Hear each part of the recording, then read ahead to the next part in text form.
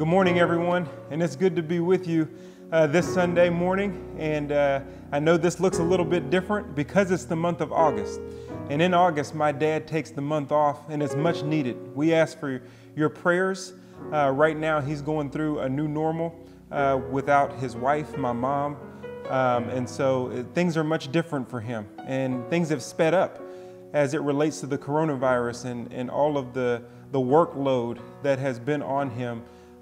Technology moves fast, so it gives an opportunity for him to actually have to do more with the amount of calls and the amount of Zoom calls and the amount of interviews that he's had to do, especially during this time of pandemic and unrest.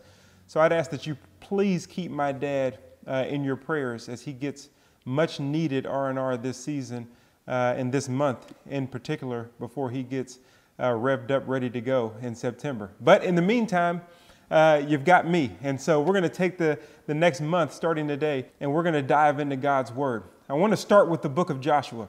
The book of Joshua is what we're going to be talking about all month, actually. And I want to go ahead and jump into that. And today, my message to you is to put it down. To put it down. And we're looking at Joshua chapter 7, verse 1. Joshua chapter 7, verse 1, this is what it says. It says, "But the sons of Israel acted unfaithfully in regard to the things under the ban. For Achan, the son of Carmi, the son of Zabdi, the son of Zerah, from the tribe of Judah, took some of the things under the ban. Therefore, the anger of the Lord burned against the sons of Israel." So today we're going to talk about how important it is to put it down. This first verse of chapter 7 comes on the heels of a big victory against Jericho. They just beat Jericho by a plan of God, and it says that Joshua's name was famous in all of the land. But then when you get to Joshua chapter 7, verse 1, there's a contrast that shows up. The first word is but. But is a contrast. That means what I'm about to say is totally different than what's really been going on. What's really been going on is that God has been with the people and they have been successful for a long time. What's really been going on is that they just beat Jericho and they were circumcised in chapter 5, coming under God's rule. In chapter 1, they got a new leader. In chapter 2, they got saved by their enemy when Rahab hid the spies. You know things are going well for you when your enemy has your back. In chapter 3, they crossed the Jordan River. When you get to chapter 4, they're thanking God. They have the stones of remembrance. Like I said, in chapter 5, they were circumcised, which means they're having the physical evidence or the symbol that they are coming under the covenant of God.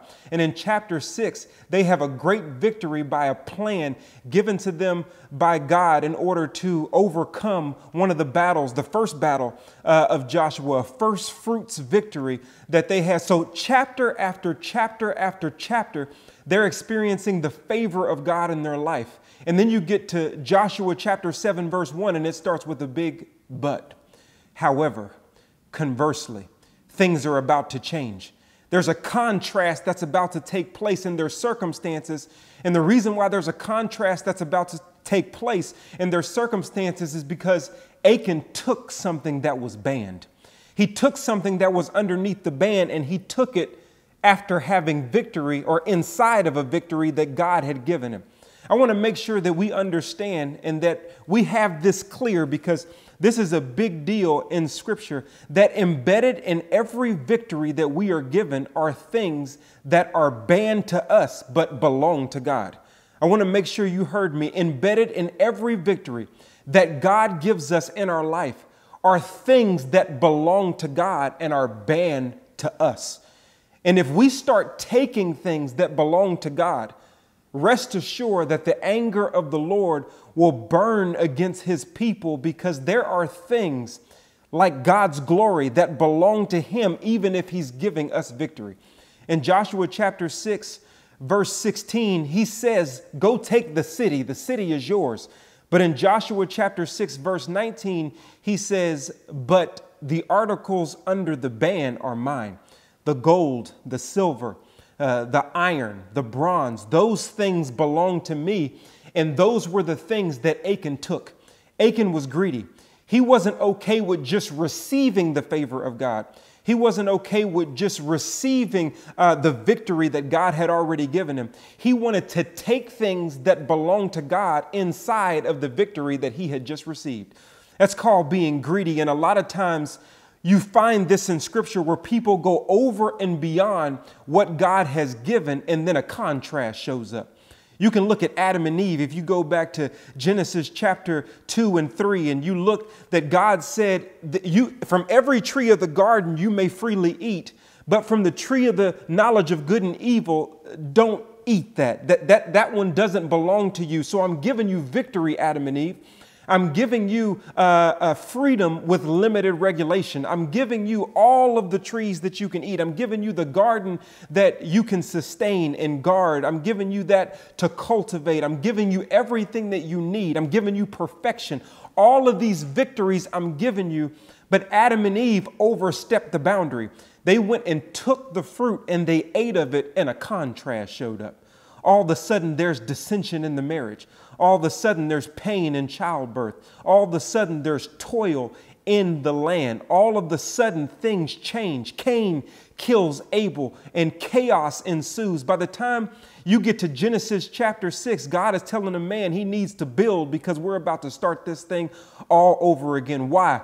Because they weren't satisfied with receiving the victory that God had already given them. They wanted to take something that was banned inside of the victory to go farther than God said that they should go. It doesn't stop there. You can look at David. David in 2 Samuel chapter 11, verse 4, it says he saw Bathsheba and he took. And at the moment that he took, he lost everything. I wish someone would have told David and told Adam and Eve. I wish someone would have let them know that there are things that belong to God. There are things that don't belong to you. God had already given David victory after victory. He had already made him first in line when he was last in line when Samuel came to choose him. He already gave him victory over Goliath. He already gave him victory when it was time for him to get away from Saul, and all the time he was chased by that battle that was coming after him, like many of us are chased by things and we continue to overcome. He already gave him victory over the Philistines, and now David couldn't control himself and stay in stewardship mode of receiving what God is giving. David saw something and took for himself. If someone would have just told him that right after that he would become a murderer, if someone would have just told him that right after that he would lose a child, if someone would have told him that right after that he would have one son kill another son and another son come after his throne, and all of that came at the moment that he took and wasn't satisfied with what God had already given. So I wish somebody would have told Adam and Eve. I wish somebody would have told David. What about Lucifer? Lucifer was the anointed cherub in Scripture. Lucifer was second in command. Lucifer was the highest ranking angel. He already was given victory. But based on Ezekiel 28, Isaiah 14, he wanted to take God's position. And that was a banned position. It belongs to God. Be satisfied, content with the victory that God has already given you. Because if you take beyond that, Scripture says in Luke, I saw Satan, Lucifer, fall to the earth like lightning. He fell because he took. A great contrast showed up for him. You can go to Ananias and Sapphira. They were given victory. They sold the land, but then they kept some. They took some for themselves, and they didn't give it all to God. They didn't give it all to him. And because they didn't give it all to him, I wish somebody would have told them. They even lost their lives. All of these contrasts are showing up in all of these people in the Bible because they didn't sit in the victory that God had given them as a steward. They started taking for themselves to become an owner. And once we move from stewardship to ownership, we've overstepped our boundaries. Achan put it down. It says there is a great contrast that is coming. Chapter after chapter after chapter after chapter, they have received victory in the book of Joshua. They came under the authority of God in the book of Joshua, chapter after chapter. And then chapter 7 shows up before they head into a battle, which we'll get in future weeks. And the first word is but. because Achan took the things inside of the victory that belong to God. My question to you is, what are those things that we might be taking? That we might be taking ownership of when we're supposed to be a steward. We're supposed to be receiving victory, not taking things inside of the victory or taking things to try to give ourselves victory. This happens a lot in our lives. Jeremiah 29:11 says, I know the plans I have for you, says the Lord. They are good plans, plans to prosper you, to give you a future and a hope, not bad plans. But I hope you understand that He knows the plans that He has for you. So the worst thing that we can do is go take up our own plans. Because when you go take your own plans, when you're supposed to be receiving the plan from God, I can promise you this, a great contrast is going to show up in the plans that you just tried to take for yourself. Many of us have had victory in our businesses. We've had victory in things that we've been able to start by the grace of God and the talent that He's given us, being able to go to work even during a pandemic, and some of us being able to provide. And He's allowing you to have the check. He's allowing you to earn the money, but the tithe belongs to God. That's why Malachi 3:8 says, shall a man rob God? You can only rob God of something that's not yours to begin with. But Christians have been taking plans and taking tithe. I mean, we have each other, but we're also taking marriage when it's a covenant of God. I'm taking what I think it means to be a man and to be a leader, not allowing myself to receive what it is to be a man and a leader from God's word. I'm taking what it means to be a woman in marriage from my history and using my will, my way, my perspective. I'm taking those things, and then we wonder what happens when a great contrast shows up in our marriage. It's because we're supposed to be receiving how to have continual victory in our marriage from God as a steward, not taking our own ideas and implanting them in our marriage as an owner. And we wonder why great contrasts show up. Even our children, I'm learning in my own life that my children have been given to me by God, but they belong to Him. God said, let us make man in our image. God didn't have me and Kanika have children so that we can have lookalikes. He had me and Kanika have children so that He could have lookalikes. This is about Him. And the more we take instead of receive what God has given us, the more things go downhill and contrasts begin to show up. I hope you're hearing me, because I know Adam and Eve would say, man, I wish somebody gave us the reminder. David would say, I wish somebody told us, don't take Ananias and Sapphira. I shouldn't have took any for myself, but given it to all to God. Well, you're getting the reminder today. Achan, for all of us who are the Achans, and that's all of us from time to time, put it down. Our nation has been taking. And you know just as well as I know. And it says the anger of the Lord burned against the sons of Israel, because our nation has been taking even the definition of life. Jeremiah 1:5, forget about that, I guess. It says that I knew you before I formed you in your mother's womb, but we've been taking the definition and deciding when life begins on our own and wondering why chaos is ensuing and contrast is showing up. We've taken the definition of justice. Forget Psalm 89:14 that says righteousness and justice are the foundation of His throne. They are twin towers. That is not a big brother, little brother system.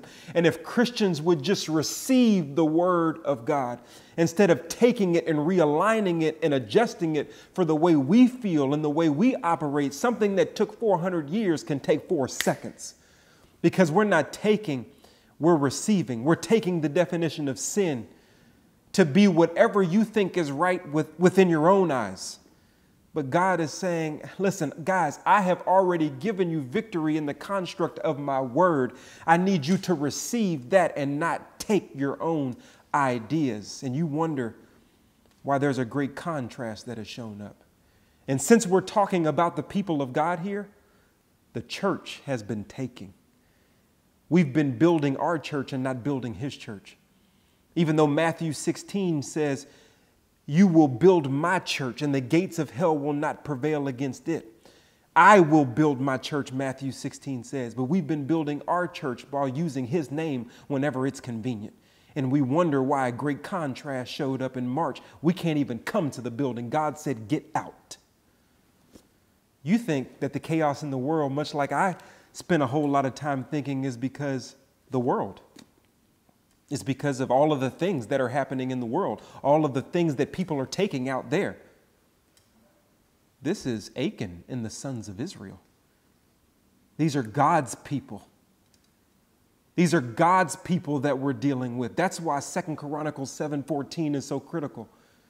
If my people who are called by my name will humble themselves, if they will pray, turn from their wicked ways, then I can heal the land. Then I can forgive their sins. I'm watching my people, and my people are so busy looking at the world that they're forgetting that I'm looking at them. Achan, put it down. As the chaplain of the Dallas Cowboys, I'm a Cowboy fan. If you're not a Cowboy fan out there, I can't really help you with that. You might not be saved. Anyways, Cowboy fans, listen, this is Dallas. It's Cowboy Nation, Cowboy country. Everywhere I go as the chaplain of the Dallas Cowboys, there's a red carpet laid out. Anywhere we go, we have fans all over the place because it's really Cowboys Nation. And obviously, we don't know what's going to happen with the season this year, or even if there's going to be a season this year. But the Cowboys are my boys, like most of you out there, I would assume. But what I'm saying is these boys were the boys in the 90s. Now, I know it's been a long time, but I got to gloat on the 90s for a second. 1993, 94, 96, Super Bowl, Super Bowl, Super Bowl. I mean, the boys were in town. You hear me? The boys are in town. They had victory. Troy Aikman, Emmitt Smith, Nate Newton, Darren Woodson. I mean, I remember it like it was yesterday, sitting there watching them get these victories. And they got victory, came back the next year, got victory, skipped a year, and got victory again. Now, if Emmitt Smith were to call me right now, and he said that he needed me to come tie his shoes, I'd be right there, bruh. Listen, you don't have to say another word. I got you, because these dudes are titans in Dallas.